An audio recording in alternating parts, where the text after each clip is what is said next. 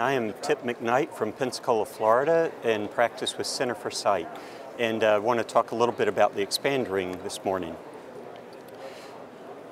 I want to talk about three things. First, we'll talk about the basic insertion technique, and then I'll talk about where I specifically find the Xpand ring helpful, and then finally just a few little tips or pearls.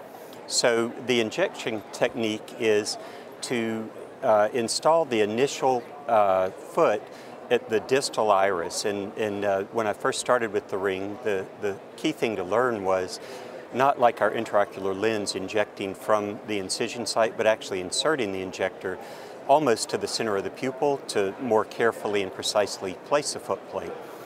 Then the next step is just placing the lateral feet, and I've found that sometimes it comes out such that both feet will seat simultaneously and effortlessly. If not, usually one will want to go in the right place, and so I'll just tilt my wrist to get the first one in and then tilt the other way to get the second one in.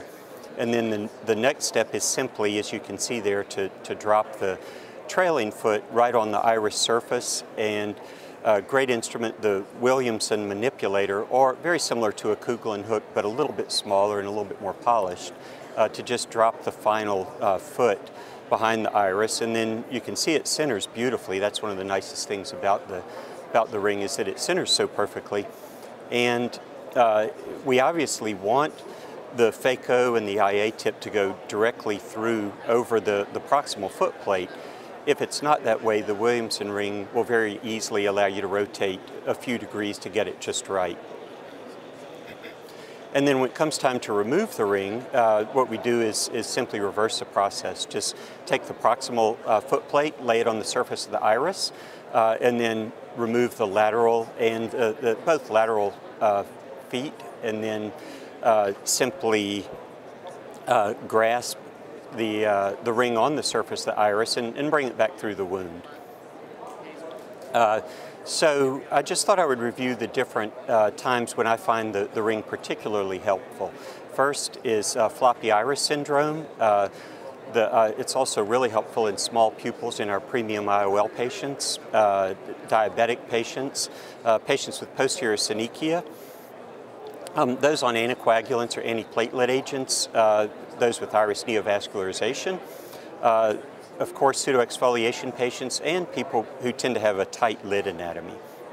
So first, with the floppy iris, the 8 points of fixation are especially helpful with the floppy iris patients, because many times I'll encounter a patient where you look pre-op and you think the pupil will dilate adequately, but as you get in there, it's like a little hurricane like we experience on the Gulf Coast, and the iris is really whipping around and can try to come out the incision. So the Xpand ring with the 8-point fixation really holds it nicely in place.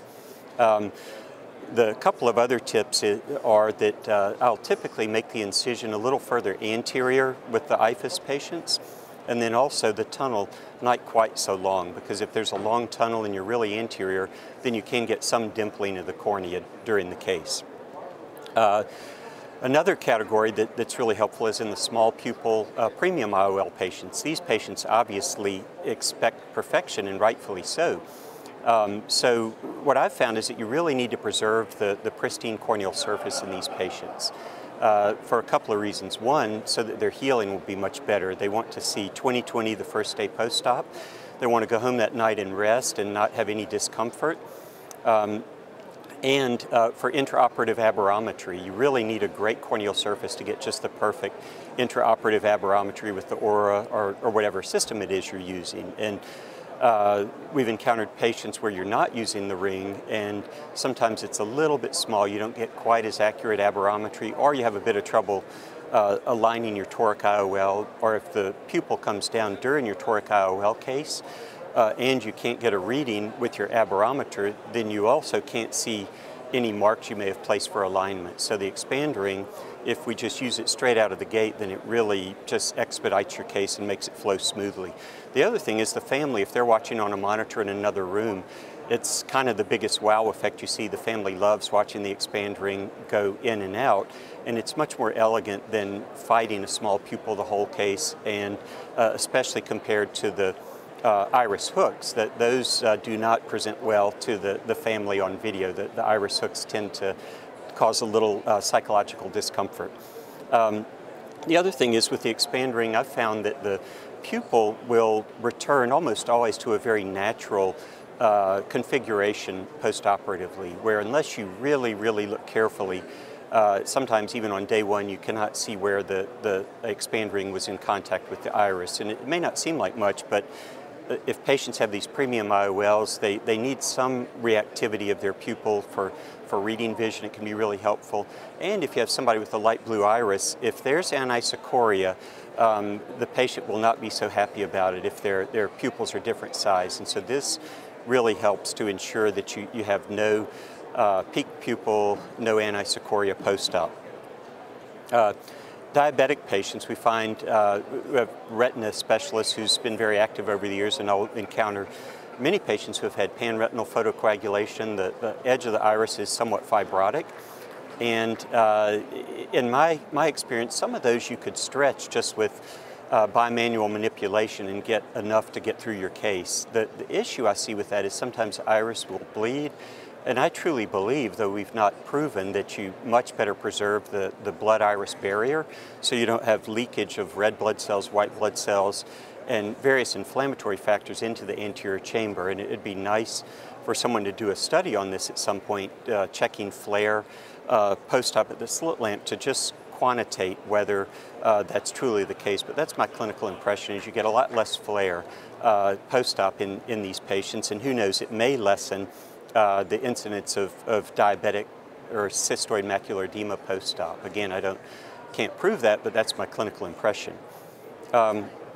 Iritis patients, again, many of these patients have very fibrotic irides from long-standing chronic iritis, and some of them you can get away with simply stretching the pupil or they'll dilate a little bit, but I've found that the iritis patient, their pupil will often come down during the case, and often at just the wrong time. So if we go ahead and put the expand ring in at the outset, it seems to be much less traumatic, and again, less inflammation on the first post-op day.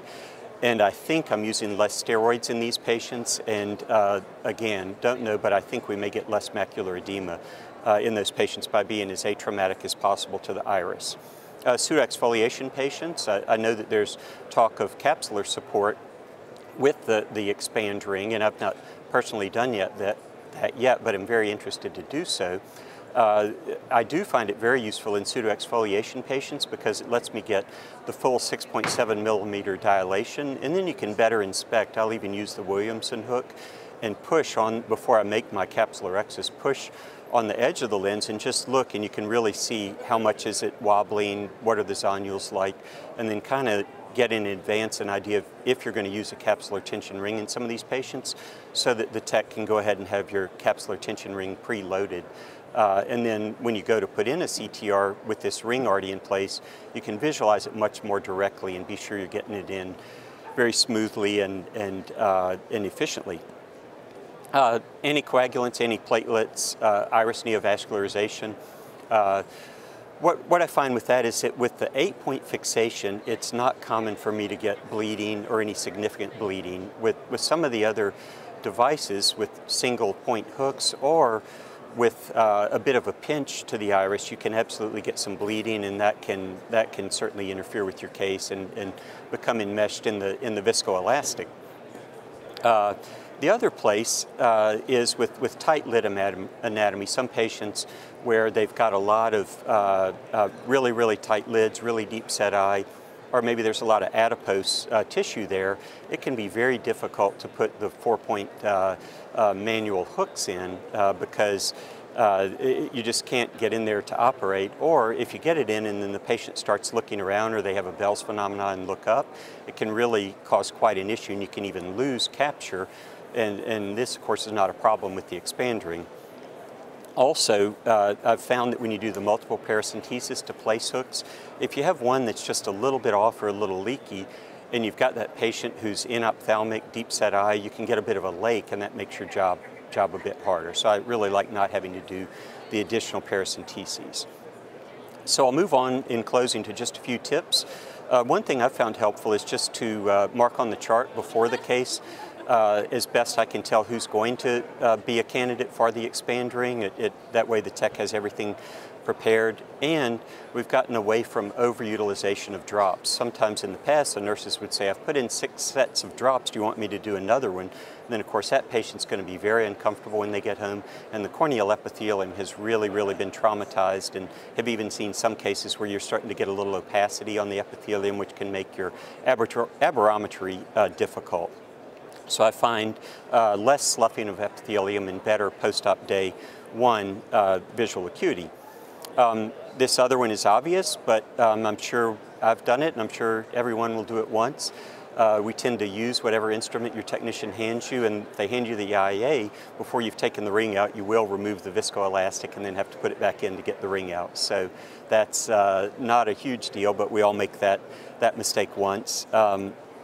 If you're reusing the device, it is so light that it's best to hold it on the Williamson ring or whatever you're using to remove the ring, to pass it off into a sterile cup, because the ring is so small and it's so difficult to see on an operating room table, especially for us presbyopes, that you're much better just handing it off on the device like a ring on a pencil.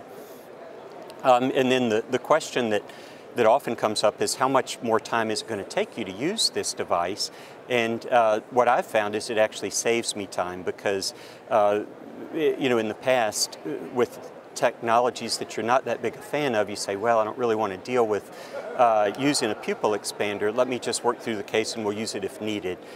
Then you wind up using a lot more fluid, a lot more corneal edema on post-op day 1, and then it actually takes longer to break everything out, get ready to put in your accessory devices, as opposed to just going straight from the outset and putting the expand ring in.